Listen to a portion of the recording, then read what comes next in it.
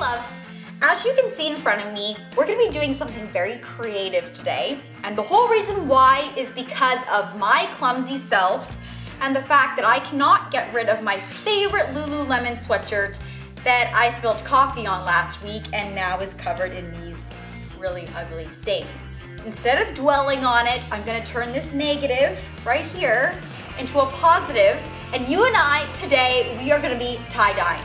We're gonna have fun. I've never tie-dyed before. I've always wanted to.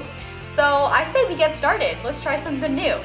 What you'll need is something to tie-dye, dye, salt, rubber bands, gloves, scissors, a plastic bag, bucket, and of course, water.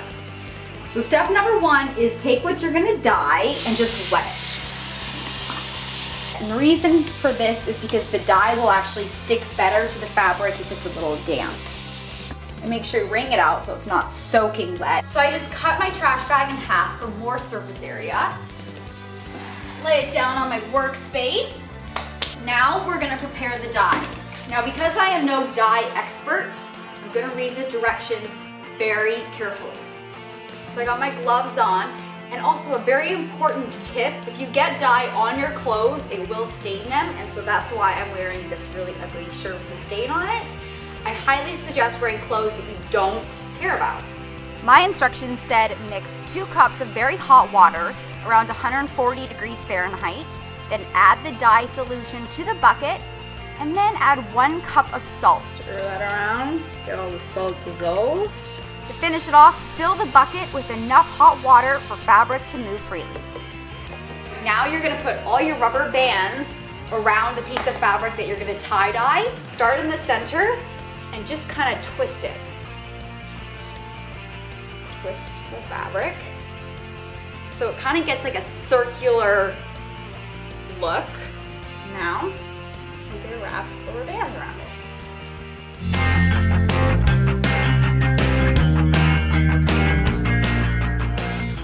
So we put our rubber bands around the sweatshirt. I might have gone a little crazy with the rubber bands, but because it's only a 1 color tie-dye, I think the more rubber bands, the cooler it'll look. So let's try this out. Now it's time to start tie-dyeing.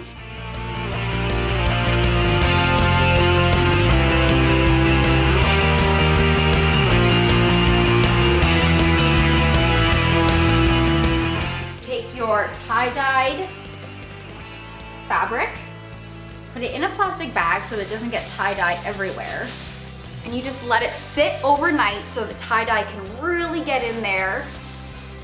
And then you take it out and you rinse it with cool water, and then voila, you should have a really cool tie-dyed sweatshirt with no stain. So let's let this sit and then we'll come back and check it out. Okay, the moment has finally arrived. I've now let it sit all night. Now I can open it up and let's hope it's tie-dyed. We're gonna rinse it with cold water first, then take the rubber bands off. Cold water. I really hope this works. Hey, the water's not blue. Let's watch this magic happen. Woo. Oh!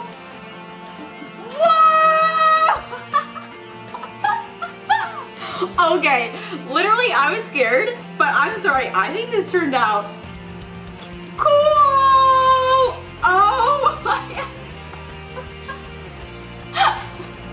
I'm so proud of myself right now because I did not think this was gonna turn out. And hello, I just made the coolest jacket ever. Look at it, I turned my stained sweatshirt that I spilled coffee all over into now the coolest sweatshirt ever. Have fun tie-dyeing, and please post your pictures of whatever you did tie-dye below because I would love to see them, and I hope you guys have fun. Bye!